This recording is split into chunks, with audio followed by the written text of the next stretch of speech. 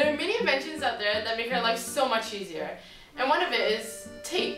Whether it's duct tape, masking tape, or scotch tape, they all do one job, and that is to make our lives so much easier. You're probably wondering who the first person to invent tape was.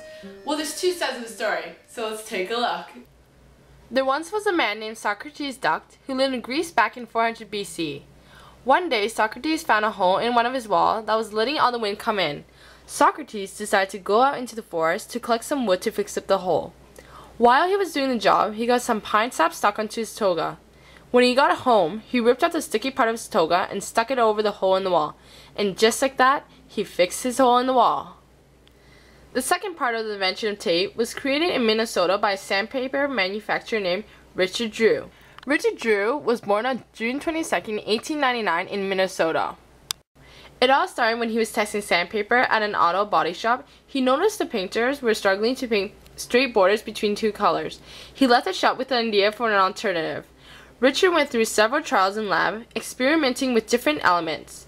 At first, 3M Management, which is an American multinational conglomerate corporation, encouraged Richard, then discouraged Richard about the idea when his trials of making the tape failed repeatedly in lab.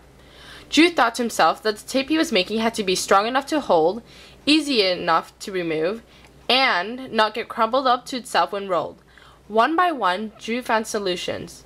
The masking tape hit the market in 1925, followed up with the transparent Scotch brand Cellulose Tape that Richard also created.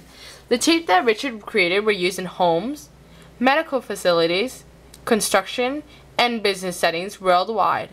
It was used from fixing lampshades to patching up cracks in turkey eggs so the chicks could survive until hatching, to taping back a ripped dollar bill. The cellulose tape that Drew invented has changed over time. It now comes in different designs and sizes. Not only the tape is sticky around the sides, but now it's sticky in the middle too. Sadly, Richard Drew died on December 14, 1980 in Santa Barbara, California. You probably never thought of this, but tape has helped us a lot in our lives. Without it, we would be spending more money than we ever had to buy the things to replace the broken things that we once had. But instead, tape has helped us to repair them. Think about it. If you cut yourself, what would you use to cover up your cut? What would you do if you wanted someone to shut up? What would you do if all your homework sheets were ripped off? So life would be hard, wouldn't it?